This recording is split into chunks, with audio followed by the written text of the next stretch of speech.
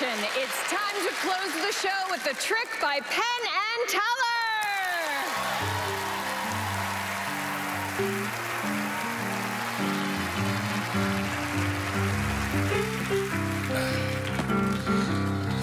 What's in the Times today, Teller?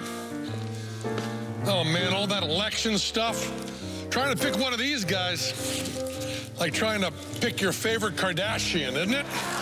It's kind of hard job. Oh, I love reading about animals. You know, the oldest gorilla in the world, Raji, just celebrated her 59th birthday. She celebrated by eating fruitcake, growling, and showing her backside.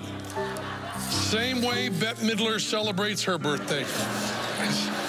Oh, and business news, you see this? Smuckers, the jam company, they have merged with Folgers. And they're either going to call it Smolgers or they're going to call it Smolgers. They've already decided here. I always read the fashion news. I love reading about fashion. This designer came up with a new dress, has a big picture of Obama on it. You know, putting something presidential on a dress.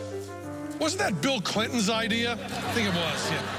Yeah, it was his idea. Oh, Starbucks has a new drink coming out. It's sugar-free, fat-free, and has no whipped cream. It's called coffee. Try that for a change. Did you see the big, long interview with Prince Charles? Prince Charles has come out against genetically modified food. Well, if anyone knows about the dangers of selective breeding, it's Prince Charles, huh? Let's read the whole interview. It's on page 11. Yeah, there it is right there. It starts right there.